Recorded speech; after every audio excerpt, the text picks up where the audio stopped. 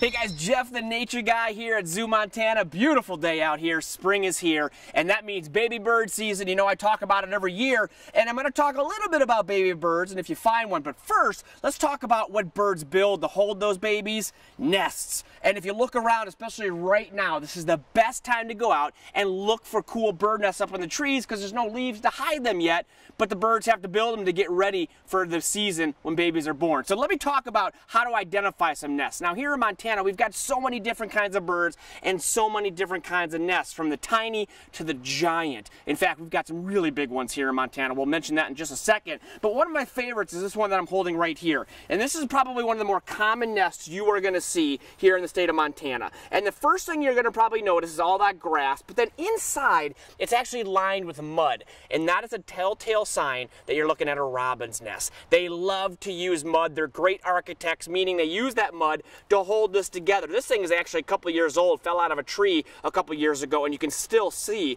that it's intact because these things are built very, very well. So robin's nest. But my favorite thing about birds is most birds are very resourceful. What that means is they will literally find anything they can to add to their nest, and case in point is this cool nest right here. Now you may notice that that kind of looks like hair. Well, you're exactly right. This was actually found in our barn here at the zoo, and get this, that's actually a nest made out of goat hair.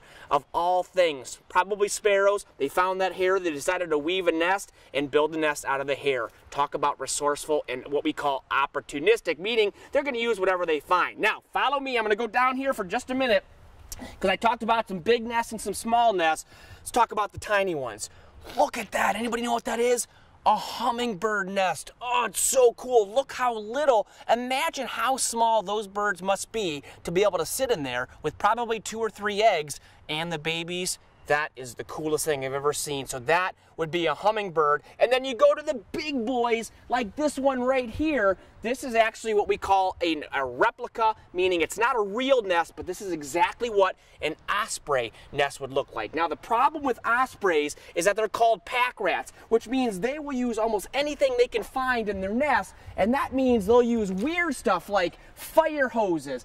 There's some ribbons in here, and one of the biggest problems is they use baling twine, the stuff that wraps up hay bales, and the problem is that stuff gets in their nest, the babies get stuck in it, and sometimes it can kill them. So we're trying to do a lot to get baling twine off of the farms, cleaning it up and recycling it. That way it doesn't end up in the osprey nest. And last but not least, the biggest here in Montana, bald eagle nest. Remember, 10 feet wide, 20 feet deep, can weigh several tons.